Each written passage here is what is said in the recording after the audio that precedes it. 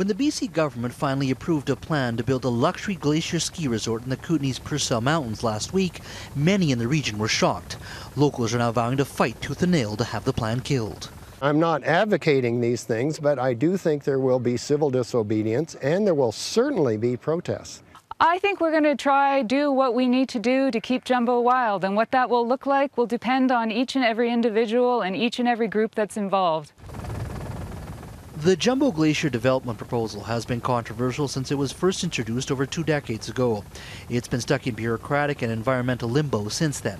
7 premiers later, last Tuesday, the government gave the go-ahead.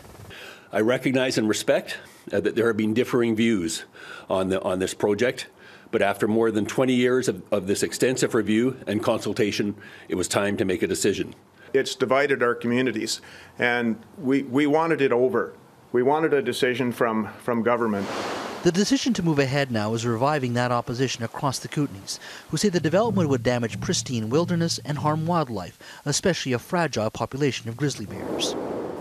The year-round resort in the Jumbo Valley would include 2 hotels and 1,300 residential units.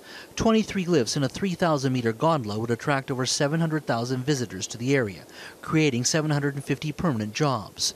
Aboriginal groups are already threatening blockades and court challenges. The opposition is vowing to kill the decision if it forms government. And if you really want to look at what the government's doing, how long it took, you'd see that they must agree with that too. I mean, they're going forward with this presumably for their own political reasons, but the economic and environmental arguments are compelling.